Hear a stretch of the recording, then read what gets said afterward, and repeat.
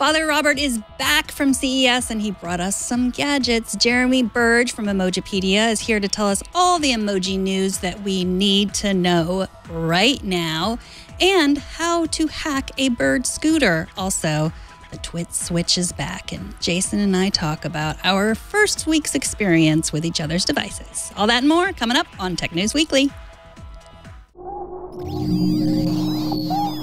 Netcasts you love. From people you trust. This is Twit.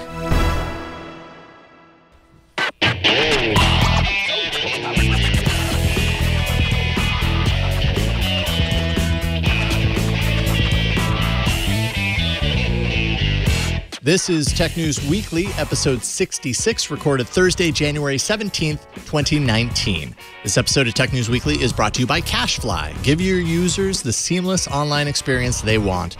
Power your site or app with CashFly CDN. Be 30% faster than the competition. Learn more at twit.cashfly.com. And by LinkedIn Talent Solutions. Find the right people for your business this year at linkedin.com/technews and get $50 off your first job post. Terms and conditions apply.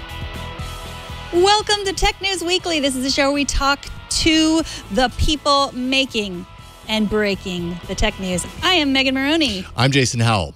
Getting to the news, there's nothing to see here. No, actually, wait a minute.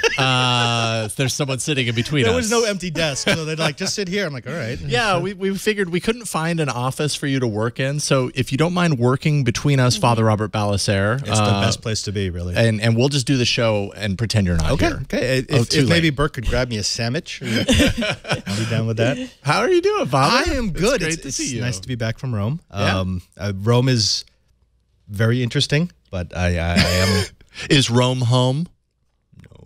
No. Yeah, no, it is.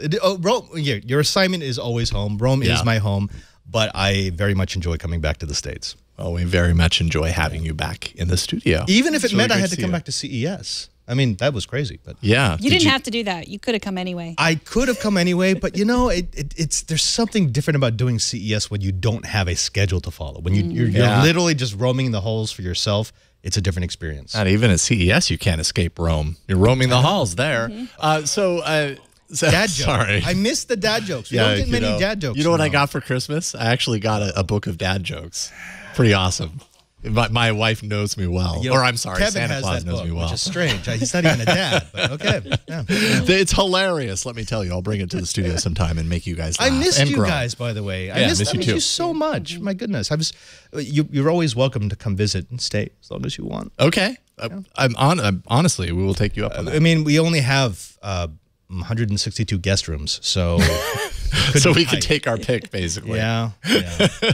So why are you here? Well, the Consumer Electronics Show, that's why. Right. Well, at least why you're in the area. You did get to go to the Consumer Electronics Show.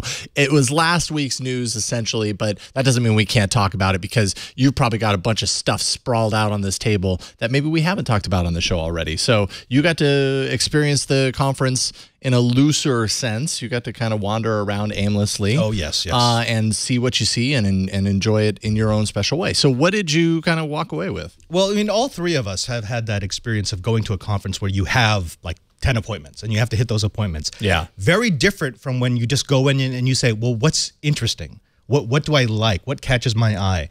And I was really able to do that at this CES. I just looked for the tech that actually applied to me that I was interested in. I found a couple of trends. Let's start with some of the trends. Okay. First is AI. AI is huge, and not like AI last year.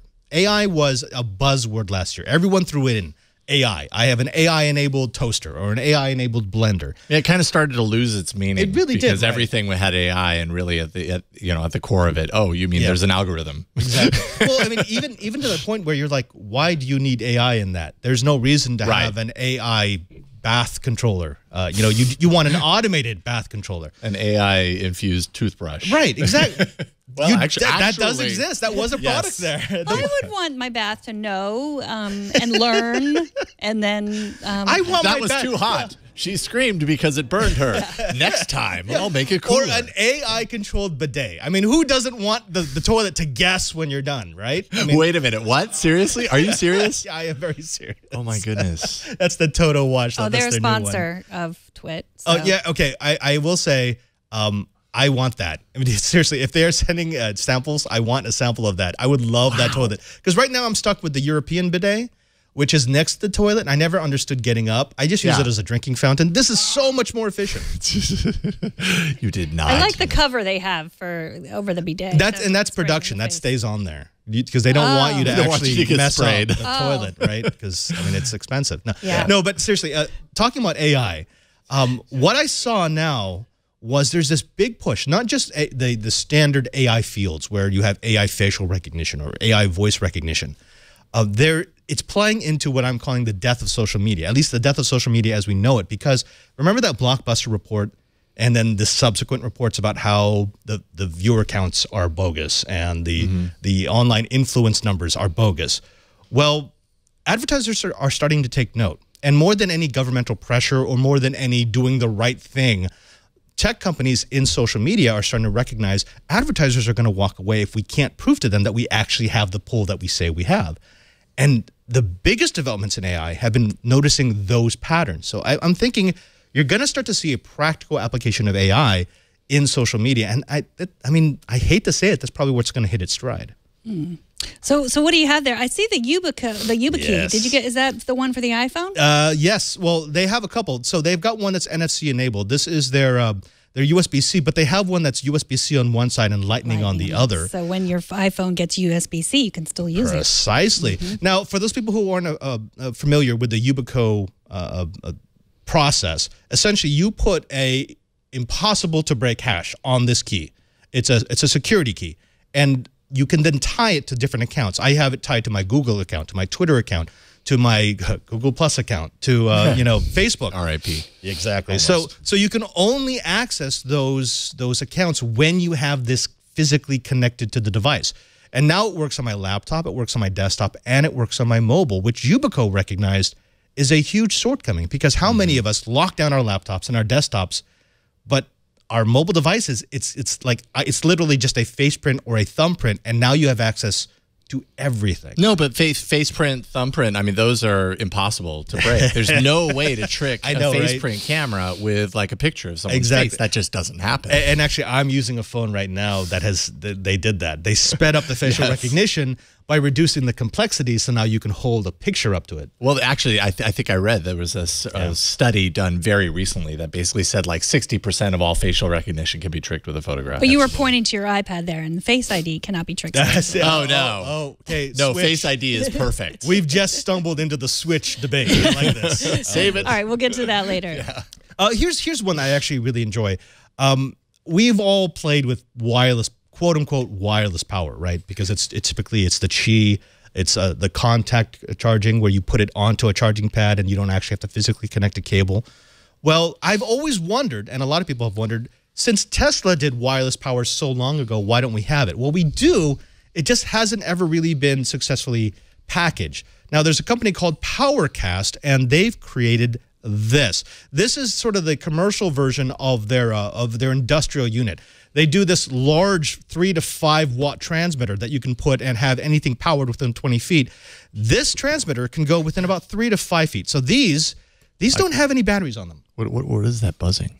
Oh, sorry, that's actually this, because it is transmitting at 915 megahertz. So it's the frequency. If you hold that, you can get one. Oh, so look, it gets far enough away and then it stops? Right. So, it's also the polarity of the antenna. So if I turn it the right way, okay, I'm lit. You're lit. I'm lit right now, you guys. There you go. I am not lit. Wait, hold on. Wait. There we go. So you have to match polarities. Right, wait. There I am lit. Now you're lit. Now the idea is you could take this technology and you could embed it into things like key fobs, remote controls, smoke alarms, anything that doesn't require constant power that might come within range of one of these transmitters during the day. So imagine that never going dead. Wow, that is really cool. It's actually kind of cool. I mean, there are no batteries on those sticks. The only thing on that stick is what they call the RF harvester. It's a little an IC So, and notice how I can make it light up depending on how I turn the. It's super directional. It's super directional and it's super polar. So, and this is kind of beginning stages. I have to imagine at some point, you know, we've often dreamed about walking into a room that's equipped with some sort of wireless charging for our phones, so that we never have to plug it in. It's just kind of charging while we're within range, right? Precisely. Is this kind of the baby step to get there? This is absolutely the baby step. And I mean, think of all those applications like video game controllers or keyboards or mice, where we like wireless, we just don't like occasionally having to change the batteries or recharge them. Well, this could always be recharging as long as it comes within range of one of these transmitters. It's very promising tech. Now, they're already FCC approved. They probably should go through the FDA. That's what I was going to say. Is that dangerous to my brain, for example? It shouldn't be. It is the same frequency as RFID. And that frequency, it's relatively low, 915 megahertz. So it's not ionizing. It doesn't penetrate, as you saw. It really doesn't penetrate. In fact, it's super short distance. Yeah, very short. But it doesn't require physical contact, which is kind of cool. Yeah, I like that a lot. Very neato. What is the D-free? Okay. And why are we talking about the bladder? Bladder's important. It's part of the body. True. Very important part of the body. Okay, now if you watch Twit this Sunday, you saw me actually wearing this during the show. There's an app on my phone, and it works on Android or iOS. This is actually an ultrasonic transducer, and it goes on your abdomen over your bladder, and it actually transmits how much of your bladder's volume is currently being occupied. Whoa. Okay, now, okay, bear with me, because I know that sounds silly. Here you go. It kind of sounds like video game. But are there people that can't really feel that? Absolutely. Yeah. So they created this originally for like nursing homes and hospitals. Okay. And they all transmit back to a central nursing station. So the nurse knows, oh, this patient should go and this patient should go. And it's an alternative to wearing diapers. That's why it's called D-free, or catheters. But they realized there's actually a market with private citizens, those who are not yet in a nursing home or a hospital. I know people who are my loved ones, friends and family, who as they've gone older, they cannot sense when their bladder's getting full until it's too late. And this is actually a warning. It's super accurate. It tells you on your phone what percentage of your bladder is full. Now, they do have an API for this, so I want to see if I can join it with Google Maps, because Google Maps has a listing of all restrooms. Right? Yes. So imagine being able to take the percentage full, and it tells you you're not going to make it to the next rest stop. Or this is the last. Or tell me before that. Yeah, this tell is me before that. This is the last clean rest stop coming up within your bladder range. We advise you use this restroom right now. Like a Tesla charging station. Exactly. This is a supercharger for your bladder. That is. You know, at first I wanted to make fun of it, and now I realize we all need one of these attached to us. Obviously, they could do something along the lines of miniaturizing this even further. Yeah, but still, they probably should turn it into some sort of belt. Right. This is designed to be attached with medical tape. Yeah, and you know, incredibly useful. It's right? actually very useful. Yeah. They had another ultrasonic product at CES. I wanted to get it $2,000, so no thanks. But it would hook up to your iPhone or your Android, and it's actually an ultrasound. You could like put it on your chest and see your heart beating. Wow. Which is cool. I just can't really justify $2,000 for cool. That was from Butterfly. Oh, let's talk about some health tech. Okay. Do either of you have hearing problems? Not yet. I'm starting to have them, and I dove into this market not too long ago. Are you talking right now? I can't. I see your mouth.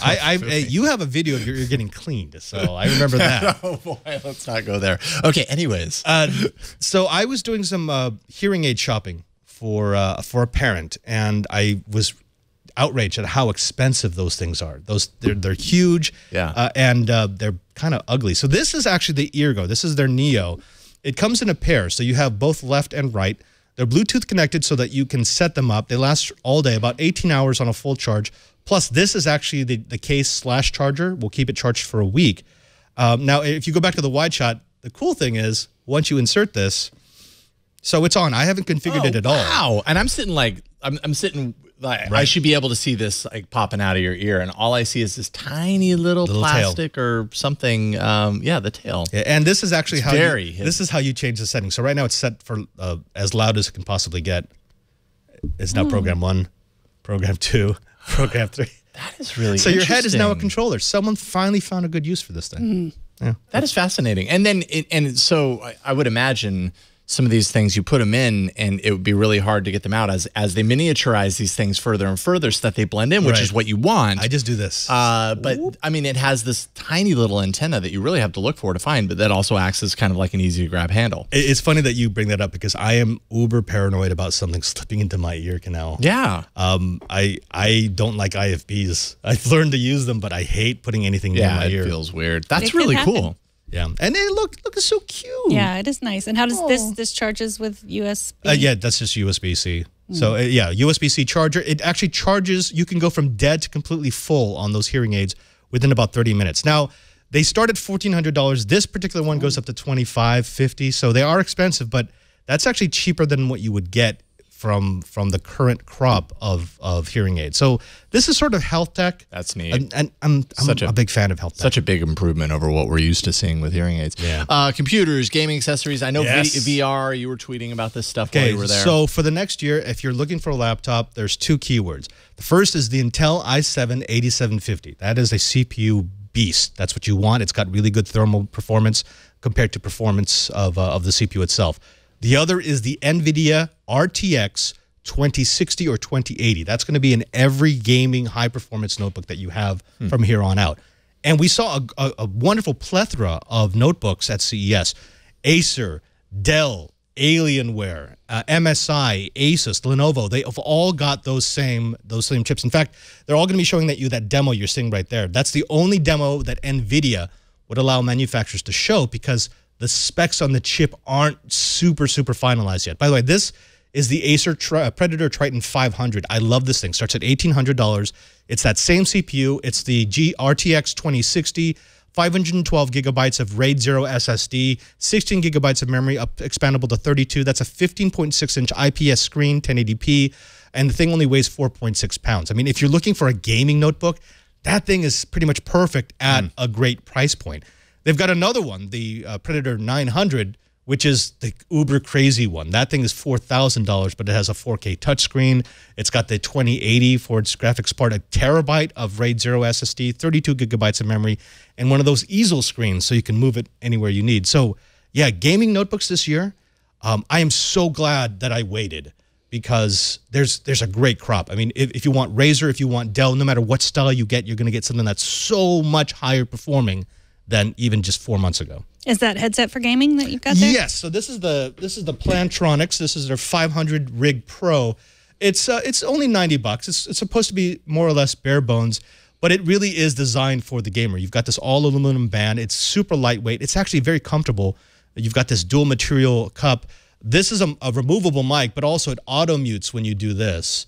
And noise cancels because no one, if you're gaming, you don't want your curses to be muted out by echo. Oh. And I love this. Actually, I know that both of us, we really like the Plantronics, the Backbeat or the Blackbeat Pro. That thing is incredible. This is sort of taking the design cues from that Blackbeat and turning it into a gaming rig. Not bad. That's nice. Yeah. Again, about $90. And the sound is pretty good. Sound is good. I mean, it really is designed for gamers. So it's 50mm drivers. It's comfortable. That's what they really had to focus on. Not that it has 100% audiophile quality, but that it's comfortable enough for you to do a gaming session. And are those available now? Available now. Everything on this table is available now, by the way. So I brought nothing home. Actually, I did bring a few things home that you can't get, but I didn't bring them into the studio. By the way, this is kind of cool. Is it a button? It's a button. Okay. But it's a super cool button. Okay. So it's just an LED light. Now, we've seen these before with the LumeCube, but a lot of those LED lights, they're the wrong color temperature for video because they're about 7,400 Kelvin. This is 5,700 Kelvin, so it's really close to daylight. And it just gives you this nice soft, see, notice how there's like no harsh shadows. There's no harsh edges. You don't get that with a standard LED light. This is the Litra 2.0. It's $90. You can get it right now on Amazon. Lasts for 4 hours on a charge. And I got to say, I mean, I've been looking for something this small that's this good and this high quality. I mean, look at that. Yeah. I mean, and I can actually turn it up. Okay, you weren't even at full blast there. And cool. yeah, this is the first piece of tech that I saw at the show, And I got to say, I like it. I got to bring home some practical tech, so that was my first piece of practical tech. Looks like you have one more thing there. One more thing. Well, yeah, SSDs. Love SSDs. I'm going to be playing with these forever, but I did want to show you this. Oh, by the way, these are Kingston's. This is what you get if you do CES for a long time. Kingston starts sending you home with 2 terabyte SSDs. So, yeah, no big deal. No big deal. Just saying. But, humble brag. I'll give this to you, Megan. Is it water? It's water, but it's lucky. Perfect water. It's a special kind of water. It's from a company called Zero Mass. Their product's called the Source. It's a hydro panel. Sure. It's okay. No, talk about it before I drink it. Well, okay. So they've designed a completely motionless, partless, stateless water generation system. It uses little solar panels about this size. Uses the heat from the sun to sort of to superheat the air, which actually increases the humidity. And then they use, oh my gosh, Jason, here. Like, here, let me open that for you. Jason. Oh, there you go. You're welcome. You. That's for you. Can I drink it? Yeah. This is actually from one of their hydro panels. It kind of looks like it's vodka. It does, right? But it's even fogged out. No, but so I got my lipstick all over it. Each one of those panels can generate 18 liters of water a month. So you put enough of those panels, and they're relatively small, together, and you have a completely passive, completely serviceless way to generate pure water in the middle of anywhere. That's great. That is really good. And there are Especially other companies like the that at desert. CES that did generation of water, but most of them were like desal, where they required heavy equipment. This is the only solution I saw where it's literally drop it in the middle of nowhere, you never clean anything, and it will generate pure water. Wow. Yeah. It's condensation on what they call a hydrophilic coating. So rather than condensing on like a coil where you get heavy metals into the water, it's just a coating that the water particles are attracted to. They condense and then they just collect. Wow. So yeah, CES was fun. You should come next year. Well, we'll see. We'll see if that happens. I mean, I don't know. When is the last time we went to CES? I was last there in the year 2000. Oh, okay. Well, now it was 2012. Was that the Walkman? Yeah, they were the same. You know, and did you get sick? I did not. Oh, congratulations. Not this time. We'll see if we can change that while you're here. I think, oh, man. Well, I'm just saying. I saw a lot of people with masks, though, so maybe it's just that's what they were keeping me safe. Father Robert Ballecer, always great to chat with you, and thanks for dropping into the middle seat. Yeah. Yeah, it's awesome, man. And we miss you. I miss you. Enjoy Rome. And Yes. we'll talk to you the next time you swing by. All right. Thank you. Thank you. Coming up in these trying times, look to Emoji to save the day. But first, this episode of Tech News Weekly is brought to you by CashFly. Give your users the seamless online experience that they want. You can power up your site or your app with CashFly's CDN and be 30% faster than the competition. No matter what industry your business is in, if your website is directly tied to company revenue, you can give your customers the fast downloads that they need with CashFly. CashFly's CDN delivers rich media content up to 10 times faster than traditional delivery methods and up to 30% faster than other major CDNs. It's backed by a 100% SLA. CashFly guarantees the best user experience for all your customers, no matter where they are or what device they happen to be on. You can join thousands of others who trust CashFly's reliable network, including LG, Microsoft, Adobe, and Ars Technica, just to name a few. Obviously, we've been hosting all of our podcasts, our audio, our video on CashFly for nearly a decade. Leo has been a huge proponent of CashFly services because we've thrived because of CashFly. Every month, our viewers and listeners download petabytes of data fast and flawlessly. Twit literally would not exist without CashFly, especially at this point. So say goodbye to logging in multiple times a week or even worse, daily, trying to track your CDN usage. You don't need that. No billing spikes. You get a custom plan tailored to your CDN needs based on yearly usage trends. On average, customers who switch to CashFly save more than 20%. So just imagine what you could do with that 20%, and especially your own time. And just for Twit listeners, CashFly is giving away a complimentary detailed analysis of your current CDN bill and usage trends. See if you're overpaying 20% or more for CDN. You can learn more at twit.cashfly.com. That's twit.cashfly.com. and we thank Cashfly for their ongoing support. Chief Emoji Officer at Emojipedia and host of the Emoji Rap podcast is visiting the Bay Area for a conference at Google, and he agreed to come into the studio to talk to us about all the latest emoji news. Welcome to the studio, Jeremy Burge. Welcome, officer. Do I salute you? Do I salute you with an emoji? If so, which is the emoji that I use? Is there a saluting emoji? There isn't. I feel like one has been proposed. Sort of, it's pretty flexible, military, but also just Chief Emoji Officer. Yeah. When they come around, you need that salute emoji. Exactly. Top of the list. So I am in town it's the Unicode Technical Committee meeting, which is held every quarter. This one's at Google in Mountain View. And since I'm in town, it's nice to pop up. Yeah. To rainy Petaluma today.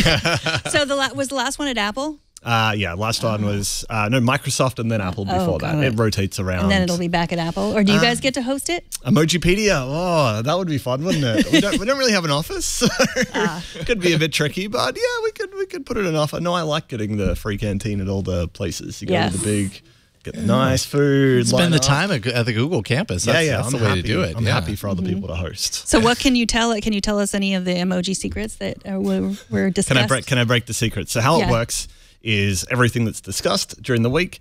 It's all minuted, but what happens is I know what's happened, but the minutes don't come out for like a week or a month or whatever to make sure that it's kind of like when you have stock and things, like everyone gets to know at the same time.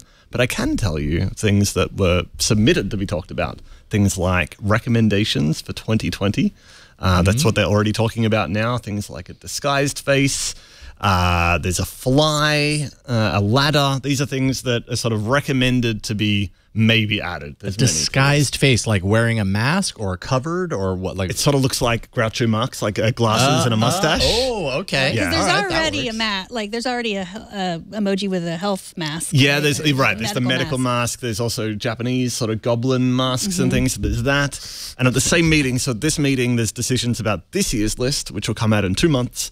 And then they're already talking about next year's list. So it's all happening in emoji land. Emoji never stops. No. Never stops. Never stop, never quit.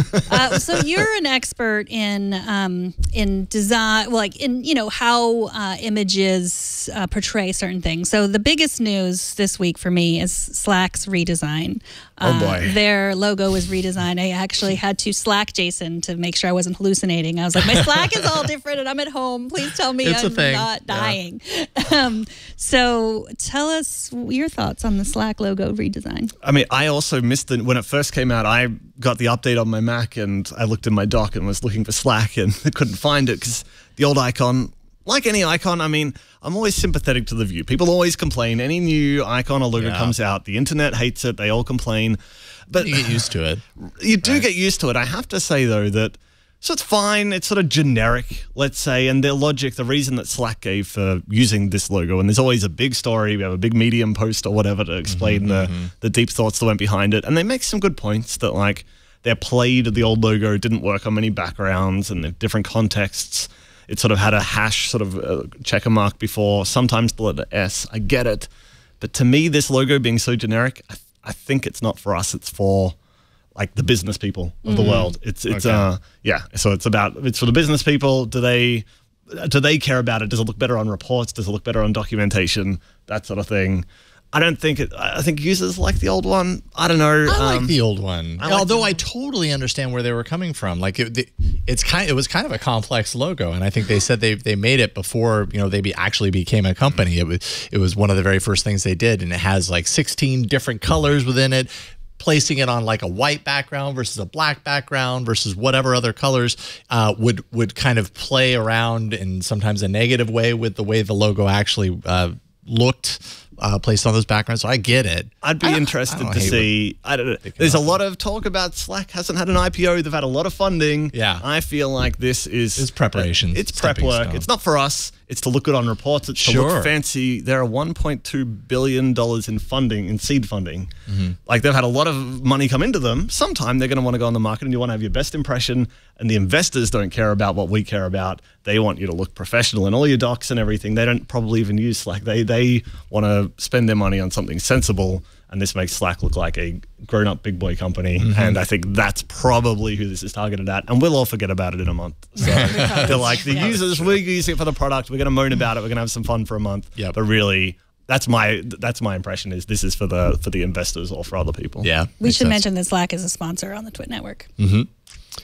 I was kind of looking through some of your previous posts, and you had a post on Emojipedia at the end of last year where you were kind of looking back at 2018 and emoji trends, as it were, something that I don't spend a whole lot of time thinking about, but this is your life. So yeah, that's me. Of course you have opinions on this. And you were talking in this article about convergence in the emoji space, about how maybe now is the time where finally all of these different disparate kind of interpretations of the emoji set are starting to come together to where, yes, the emojis are different between Samsung and Apple and all these different platforms, but they're representing kind of like the same thing. It's like it's always a woman in a red dress dancing. Yeah. It just looks, similar without the kind of the shades of gray in between. I don't know. What do you think about that? Do you think it's stripping away some of the uniqueness of emoji, or do you think this is necessary? I think the companies had to swallow some of their ego to some degree, that each company, when they brought out an emoji, they believed it's the best version of that. Sure. A shy face or a happy face or a sad face. But unfortunately, over time, the users are going to give them feedback and they're going to say, I like this face, but it doesn't look like what my friend receives. So they've still got their own visual style. Samsung's still a bit sort of cuter, but as you say, they have the same intention a bit more now.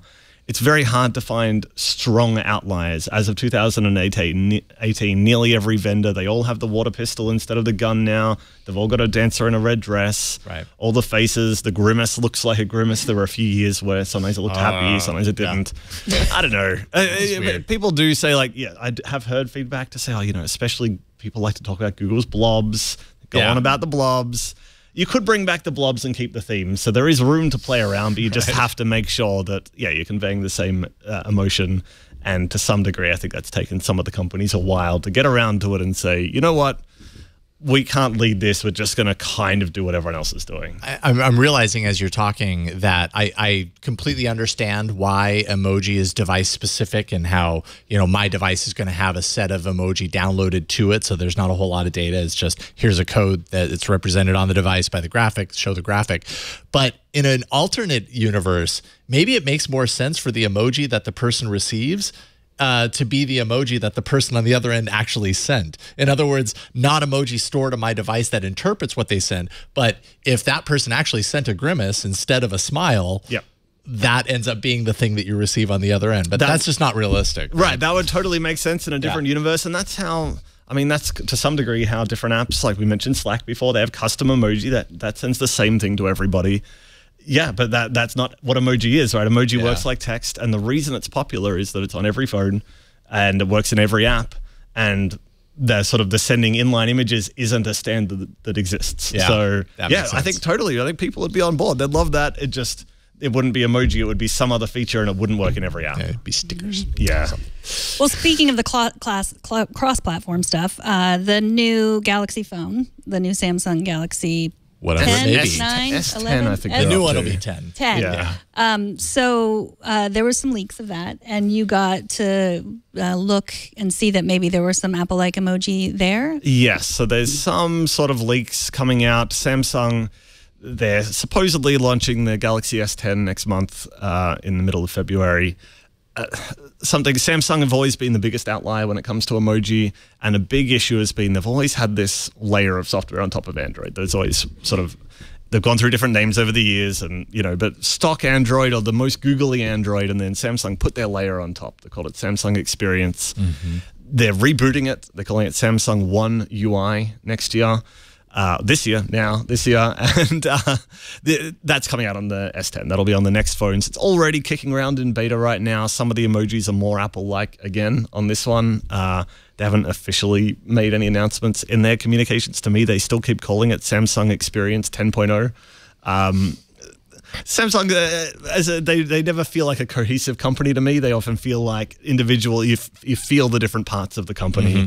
You can't ask Samsung support, hey, when's my phone getting an update to the latest Samsung Experience? And they'll go, oh, maybe check with your vendor, your carrier, or which region you're in. Google in that sense. Yeah. Google also has that problem. But then it's an extra layer, right? Yes. And Samsung update their emojis in particular at a different time that they, for instance, Google might wait till Android 9 Pie for the emoji. Samsung might put it on Android 8, but in their own layer. So we'll see. The promise is it will be more stripped back. It will be less fussing where they don't need to be. So I'm interested to see. I would like, hopefully though, the less they do, the more coherent they could be. When you say, Samsung, when am I getting this update? They might at least be able to give a ballpark, is my hope, rather than just... users come to me and Emojipedia all the time. They say, when are we getting this Samsung thing? And I have no idea. It's on my phone. I don't know why you don't have it. Makes no sense. It's kind of broken a little bit. Yeah. There was a Wired story that I read from earlier this month. It talked about, I have kids. I have a 5 and an almost 9-year-old daughter. And when they get a hold of my wife's phone, and they realize, especially my 9-year-old, but my 5-year-old has done it too, and they realize that there's a messaging app that they can communicate with me through. It's usually just this like nonstop, seemingly random string of emoji, and I'm quite convinced that my 5-year-old especially probably just opened it up and goes, "Oh, cool graphics," and just starts tapping all of them. But I read this article in Wired that was kind of like diving into how children, especially young children, are thinking via this communication of using emoji in messaging apps, are actually thinking about digital communication, developing skills around this from a very young age now. Even if it seems random, there's still, as they get older, there's thought around it. Like the things that I put on the screen, it may seem random, but they all chomp on things, or whatever the case may be. Right. What do you think about that? How do you think emoji is kind of helping young children kind of develop these digital communication I did skills? see this article, and it's from Gretchen McCulloch, who's a linguist who's very into emoji and words, obviously, of course. but she's quite good. She's done a lot of research over the years. She's very into emojis. A good proxy for when we think about language. We don't understand all the terms in language and how people pick it up and how people use it, but we we get it. If you get a message from a 5-year-old with a bunch of emojis, you can think, do they know what's going on here? And what she found as well is it's not that the younger you are, to some degree, they might just be picking colorful things. But what happens is that it's not just that they're sending you nonsense sometimes, which is often the case, but adults will write back to them and they might write words, and that it's too early to say right now, but it's quite possible that these kids, by being exposed to words, like kids hear words in the room, if you get a bunch of emojis and you write back, "Oh, that's great," and put some emojis, they'll start to put that together, that, the word great and a friendly emoji. So that's quite possible. I think it's in the early stage. That's sort of a hypothesis, I think, from Gretchen at the moment, is that maybe it would be interesting to see if there's adults not writing full sentences back, but maybe there's a little bit of English or a little bit of words mixed in with the emoji. Maybe these kids actually pick it up quicker then, because they've been exposed to the words. You never type a text message without emoji to a 3-year-old. Right. You wouldn't think, "Oh, hey, 3-year-old, how's it going?" But if you put a bunch of emojis and some words, maybe that helps. That's kind of the beauty of emoji too, right? Like it's a level of communication that doesn't require knowledge around words. Because when I think about like my 5-year-old sending me random stuff, often it's full of hearts. Yep. It's full of sparkly things. You know what I mean? And to a large degree, that's her, in a sense, identifying with those symbols and saying, "Hey, I am a child full of love. Here, have some hearts." Right. It's and not that's a communication in and of itself, right. even if it seems random. Yeah, that's right. It's still a state of mind. Should still understand what hearts are, and faces in particular. If you got a bunch of sad faces or angry faces, it doesn't necessarily mean she's sad or angry, but she wants to convey that idea to you. She'd understand what those are. Sure. So I think that is we've never had this before, right? Yeah, We've never had. I guess kids have had stickers they could post, but there's a threshold. A 3-year-old by themselves can't post a letter. But they get they get tablets and phones. If it's unlocked in front of them, they can hit the buttons and tap send, and that's. I don't think we've seen it before. The words are boring, emojis are fun. Yeah. That's true. Yeah. And so what about when kids get older? I know you spent some time at Eton, the boarding school in the UK. What was it like how did teenagers think about emoji differently than maybe young people or adults? Teenagers get weird about it. They're all like, they want to know what everyone else is doing. Like, they can't, like anything, they want to be cool. in some areas it's like, oh, too many emojis, that's not cool, like, you know, because for no particular reason, it's just someone said that and everyone. So were you not cool when you went there? No, they liked me because, you know, they're like, you run a company, I guess, so that's that's kind of the more fun part. So I don't think they weren't big emoji users. They kind of just took it for granted. It's kind of not quite boring, but kind of like, oh yeah, cool. It's another thing. It's one thing they've always had and used. If I went and talked about punctuation, you know, like, isn't it amazing we have an exclamation mark now? Like, what kind of an emoji is this exclamation mark? Yeah. So, like, they were interested, obviously, in the behind the scenes and whatever, but usage-wise, teens, it's just part of their language. Yes, they'll use it. They're not thinking that much about it because they're kind of fluent in it. They're just going to, they're going to use one if they need to, but at least some of the research is showing that, like, it's kids that mash you get young kids that sort of mash a lot of emojis. Teens are kind of selective, and then you get ironic about it as you become a bit older again, and then you sort of get the more just sensible emojis. You sort of get on to being an older adult, and you just start using a thumbs up. You get real. We're so boring. Yeah. So that's definitely, and that's what we see as well. That you tend to see older people are being more literal, where they're just sending you what they think. Except my grandma, who's a big fan watching the show. She loves Tech News Weekly. Except her, like. She'll do a lot of decorative things, but mostly we see the stats where older people tend to use just a static set. They would just want to use a smiley or a thumbs up because they're not seeing the double meanings or sort of an ironic use of it. They're just kind of going, My mom always uses the kissing emoji. Just that's her thing. The one with the heart? Yeah. Yeah. Is that not called the kissing emoji? Oh, no, it is. There's three, though, because there's the kissing face without the heart, leaving it as just the lips. Oh. And that one's the blowing a kiss. Oh, okay. Maybe that's the one she uses. I don't know. And I think she only uses it with me. I don't think she uses it with, like, everyday people. Doesn't send that to Jason or, no. I don't know, does she? Not that I know. Oh, wait a minute. No. The kissing one without the heart is weird because it kind of looks like whistling or it's kind of just got pursed lips. So don't use that one. That's weird. The blowing the heart, that's very good. That's very good shorthand for thinking of you. Yeah. Okay. For the right people. Are there any other emoji we shouldn't use? As far as shouldn't use, I mean, I feel like depends on your interpretation. Yeah, you should be free to do what you want to do. Obviously the ones like that. The hugging one is complicated. Being jazz hands or a hug, that's a bit complicated. Yeah, right. Anytime I've ever seen that, it's never said to me hugging.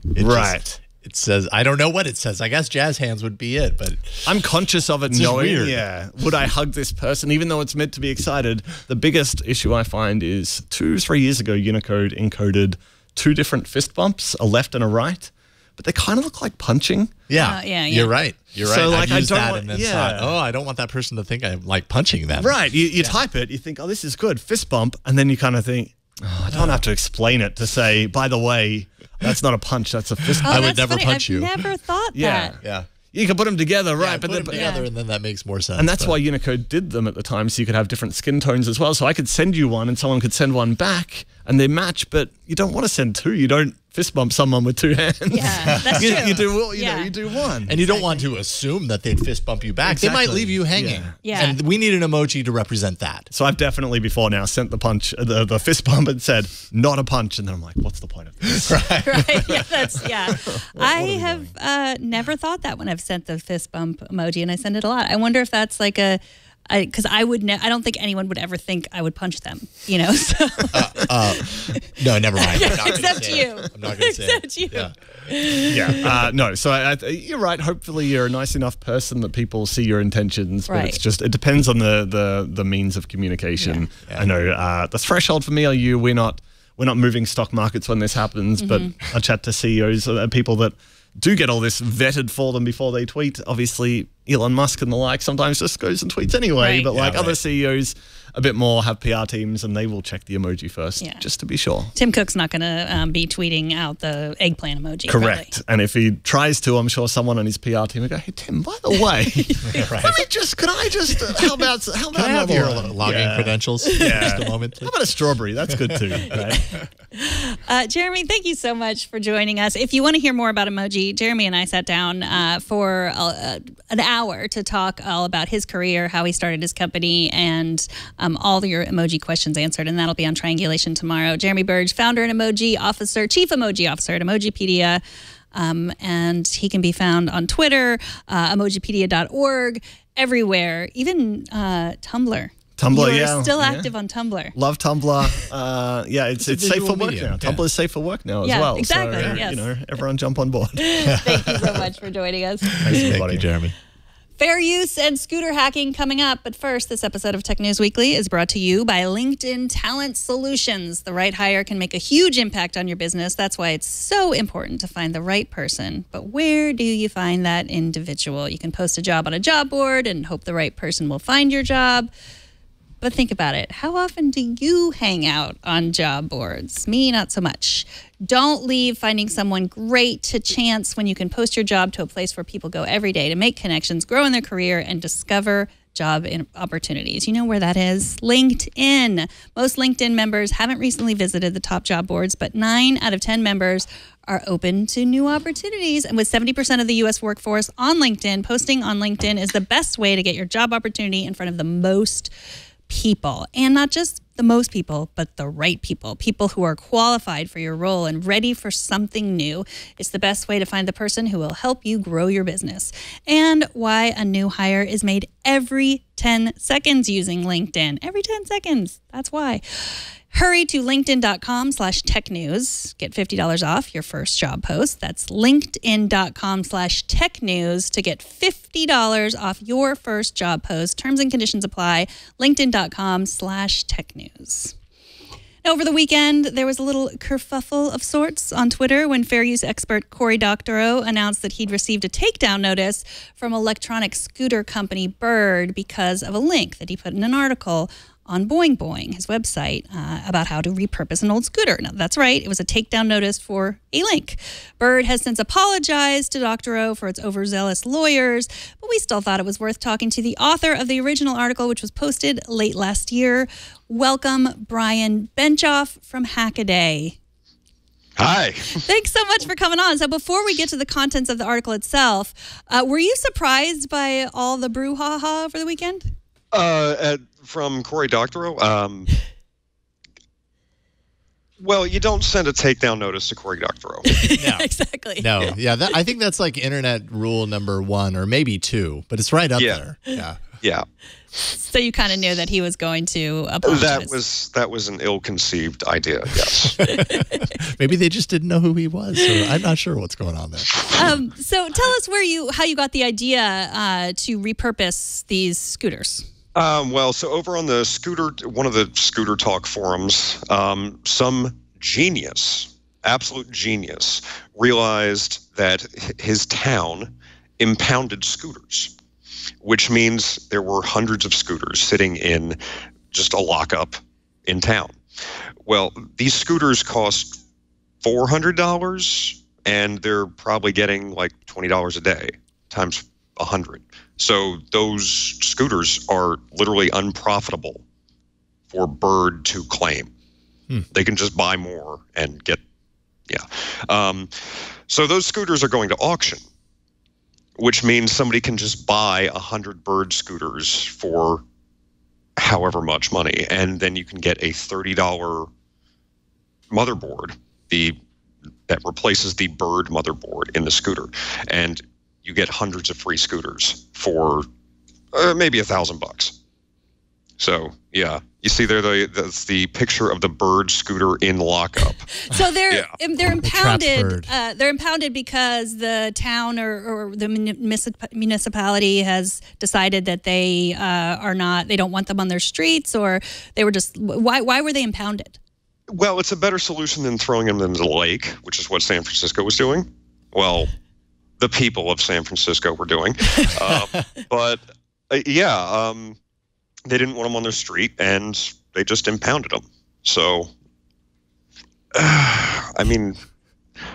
move fast and break things like laws. So right. So we should back up a little bit. So these Bird and other scooter companies just put them out there without first getting the right to have them out there. Oh, yeah. It was back in, what was it, March or April last year, that they just arrived. They just... It was magic. The scooter tree, just the scooter harvest. And they just flew out there. And I think it was Bird or Lime, weren't ready to ship their units, but because one company did and the other company didn't, they just had to go.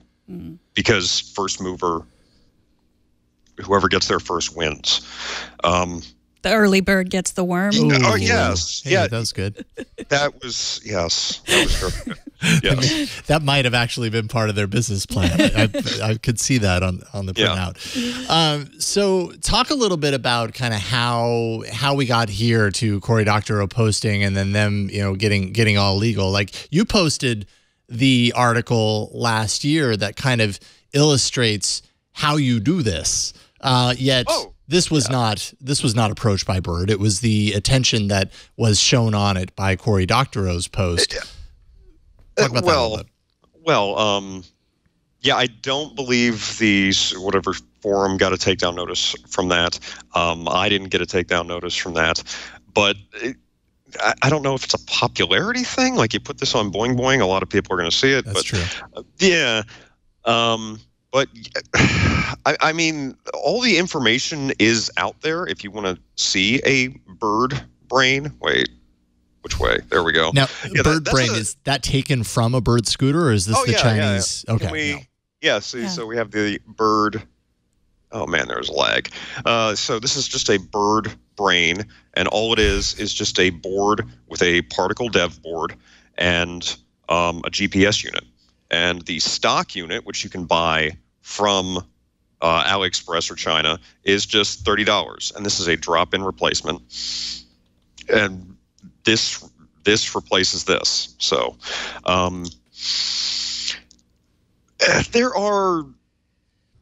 if you can get cheap scooters from Lockout legally, you have a $30 scooter or $40 or whatever. I'm very interested in seeing where the bird hacking goes, because we also have, the Tesla Powerwall. Mm-hmm. It's made of units like this, which this is 30 18650 cells, so you get a few legal, I'm going to emphasize legal bird scooters, and you can build a Tesla Powerwall for probably like 20% of the price of what the DIYers are going. So this entire thing is, I'm calling bird boxing because memes. So yeah. Well, have you heard from Bird? I mean, there's nothing illegal about buying a scooter from a city and then doing whatever you want with it, or is it? Is it in terms of like the same way you fixing your John Deere, the right to repair movement stuff is illegal? Like, is it illegal to buy a scooter? And I can't imagine any law that you would have that you buy a impounded scooter from city lockup and you do anything with it. I can't understand how that could be illegal, because Birds, it was the DMCA for Cory Doctorow, that it's not hardware.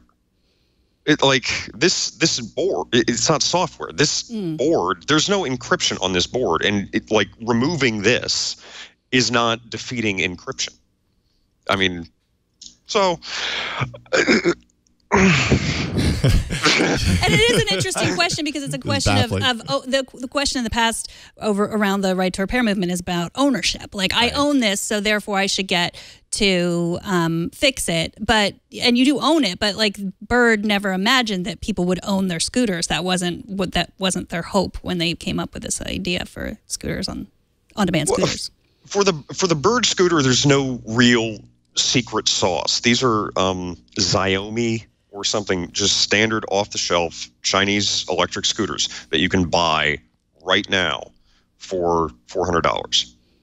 Okay, and then they drop in, they have a nice little injection molded thing with the QR code on top, and they drop their Bird brain in. That's how Bird manufactures their scooters. If you just take that off, there's nothing Bird tied to the scooter. The scooter can be independent of the Bird brain with this $30 motherboard replacement. So Because that's the way it was prior to Bird snapping it up and putting their own stuff on there to begin with. I mean, literally, you could take this, buy a $400 scooter, and make your own Bird scooter, if you wanted to, for some reason. Yeah. You too can own your scooter by the limitations of the company Bird. Yeah. So you mentioned in your write-up just about how kind of the scooter hacking world, you say, is one of the most interesting adventures, let's say, in modern day hacking. I mean, you talked a little bit about this kind of the Powerwall aspect of this. If someone was to go to auction and snap up a bunch of these, like, what else could they do? I'm not the hacker type to know what I could do with this, but what are some of the cool things you could do? Well, okay, I want to preface this by saying that picking up electric scooters from the sidewalk and then turning them into anything is the most cyberpunk thing. This is the cyberpunk future we all deserve because it's awesome. Apart from that, I can think of possibly 3 things. You can take the battery module and build a power wall, because I mean this thing weighs like 3 or 4 pounds. This is how many? This is what, 280 watt hours. So you get a couple dozen of those, and you can run TV for a day. The power wall idea. There's also a motor inside.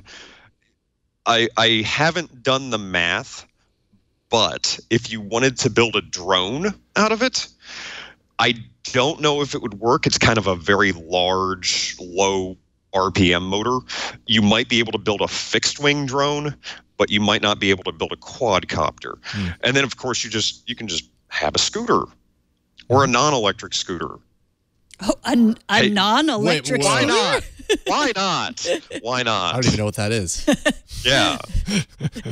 I think this is sort of ridiculous. I think Bird is back down they've fully backed down, because the idea is, we're creating so much tech waste, and we should be encouraging people who are going to make something out of it to repurpose it to use something else. So, So is that mostly what you do on Hackaday? Repurposing stuff? It's repurposing things. Ironically, some of our best hacks come from people finding stuff on the sidewalk, like an old projection TV, and let's just turn that into a 3D printer, which, I mean, let's talk about the legality of finding stuff on the sidewalk and repurposing it for our own needs. Like a scooter. But it's repurposing. It's bizarre cyberpunk engineering. So, yeah. Love it. Well, Brian, thank you for giving us the cyberpunk future that we all deserve, helping give us that. Brian Benchoff is a contributor to Hackaday. He is also an insecurity researcher. You can find him on Twitter and GitHub at bbenchoff. Thanks so much for coming on. Thank you, Brian. Thank you. We appreciate it. Take we'll talk care. to you soon. Yep. All right, finally, you remember last week, we are 1 week into the 2019 Twit Switch, where Megan and I agreed to trade our tablets and keyboard accessories for 3 total weeks to see how my preference, the Pixel Slate running Chrome OS, compares to Megan's preference, the Apple iPad Pro, right? This is the Pro. So let's start with you, Megan. You've had kind of a week to kind of settle into the Pixel Slate running Chrome OS. What are your thoughts so far? Battery life is good. I probably haven't pushed it, as you've caught me many times using my MacBook. It's hard. Change is hard. Change is hard. I will say having a full web browser is amazing, like on a tablet, on something that fits neatly in my purse and folds up. That is great. I love it. Like for example, when I use the iPad doing a show like this, it's much harder to use Google Sheets, which is where we keep our script stuff in. I can log into our chat room at the same time.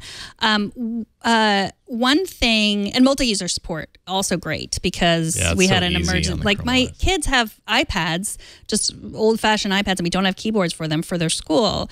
And when they're in 8th grade, they're doing some harder work, and so one of them has been logging in multi-user, so easy to just get to Google Classroom.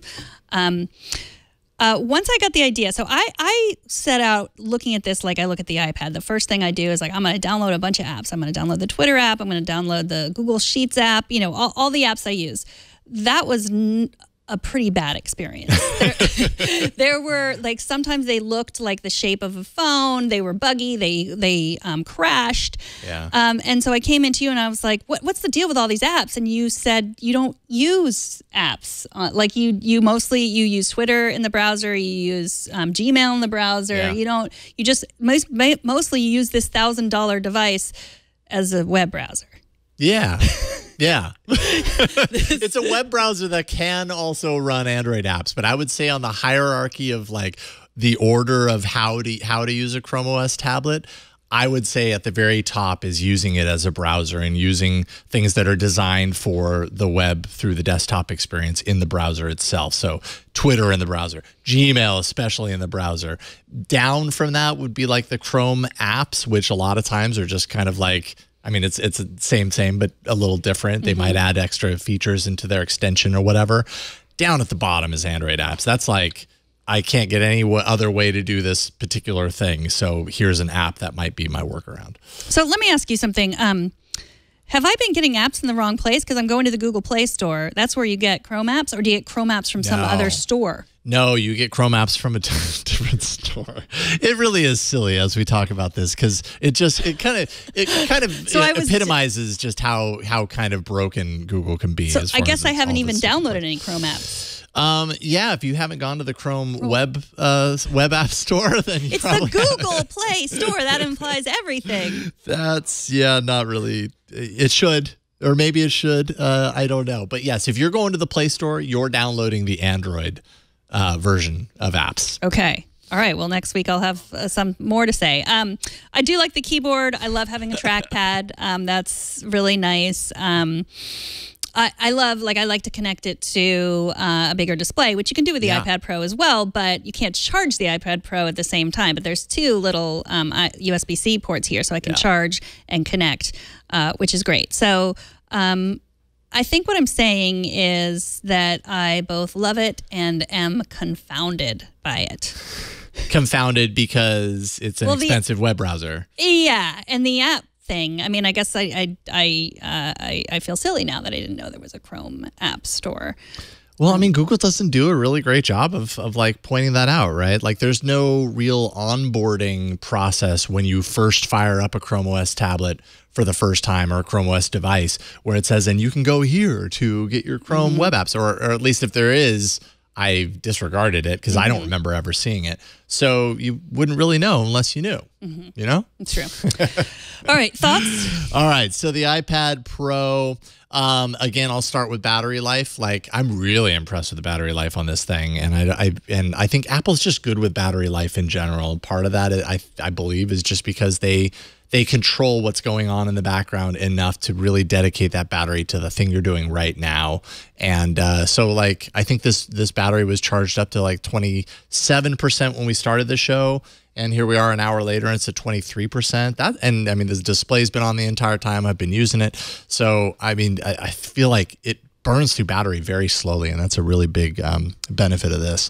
Apps, as they are in iOS, well designed. And, you know, I think Apple does a much better job of taking its phone apps and making it, or giving apps more of a reason to exist in a tablet form factor. I don't think Android's ever done that very well. And Chrome OS with Android app capability, as you've seen, really doesn't do that very well. Just because it's on a tablet and it's blown up doesn't mean the experience is good. The Twitter app is awful. And I saw you running it on there. It is just that's why you use the web app or the website instead of an app itself. So I think iOS does a really great job of that with the iPad. Productivity, though, like I feel like this is all about like testing the productivity kind of capabilities of switching platforms. I feel like it's apples to oranges. You know what I mean? Like Chrome OS is meant to be a productivity environment. iPad, like you can, and I've got the keyboard attachment, so it kind of makes it feel like you're being more productive or whatever, but I just keep running into roadblocks that just slow me down and make me feel like, man, you know, I spent 4 hours on Tuesday using just the iPad to create the doc for All About Android in Google Docs. So granted, I'm using still Google's product, but I'm using Google's app product of Google Sheets, and I mean, after 4 hours, like I really wanted to do the entire thing and I just couldn't. There were just certain things that it was slowing me down too much. I was going to run out of time and I just couldn't make it do the things that I needed it to do. And so I had to move to a different machine. And I feel like I failed in doing that because I didn't dedicate 100%, but it just wasn't working, you know, and there's only so much you can do. So I think that's a testament to kind of the productivity aspects of this. If I was to go all in on Apple's suite, I'm sure that would be a different story, right? Like, I mean, Google Sheets would still be a really bad experience on the iPad. I mean, not a really bad, but not as bad as it used to be. I think it's kind of like it's improved. It's improved. So like, oh, I can do this now, but it's not as good as is on the Pixel or a a laptop. I'm using the Sheets app right now to run the show, and it's fine. It works fine, and I like using it from like an operational standpoint during a show. I could totally do this. But creating was really painful. Yeah. Super painful. So the lack of a touchpad also, like I'm super used to that, but that's not really part of the iOS paradigm to have a cursor zipping around. So I get why it's not there, but I miss it, you know, in this kind of productivity aspect. So that's kind of where I am right now. The pen up at the top, it just keeps staring at me. I keep not using it. I don't know why I need to use it. And I'm sure one of these days I'm going to try and test it out, but I just have no reason for a pen. You never like to take notes by hand? I'll just type it in. There's a keyboard there. Yeah, but it's fun sometimes to take notes. That's true. If I remove it, does it automatically take me to where I need to go? No. No. Oh, no. Okay. Well, then I'll put it back. Yeah.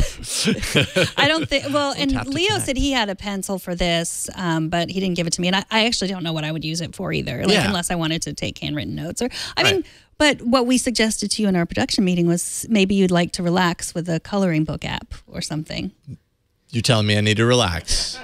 I need to chill out. I see where we're going. I don't know why you would say that, Megan. Yeah, maybe I do. And maybe that will open up some doors for me. But this is just 1 week, one of 3 weeks.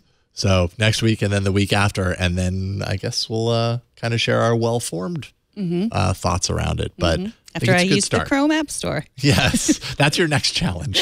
My next challenge is to do some coloring book apps. Yes. So we've got very different goals here. Tech News Weekly records live every Thursday starting at 11 a.m. Pacific at twit.tv/live. You can always be part of the show by emailing us, tnw@twit.tv. What we would really love you to do is to subscribe to our show. You can do that at twit.tv/TNW. If you have a podcast app that you love, just search for Tech News Weekly and you'll find us. We're in every podcast app. We're also on YouTube. And follow us on all the social medias, Twitter, Instagram.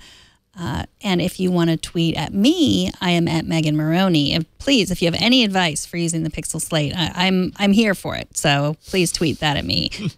And send me your iPad tips and tricks to @Jason Howell on Twitter.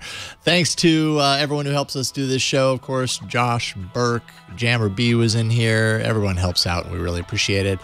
Thanks to our awesome guests also for coming into the studio, Jeremy and Father Robert Ballecer. It was great to have some in-studio fun.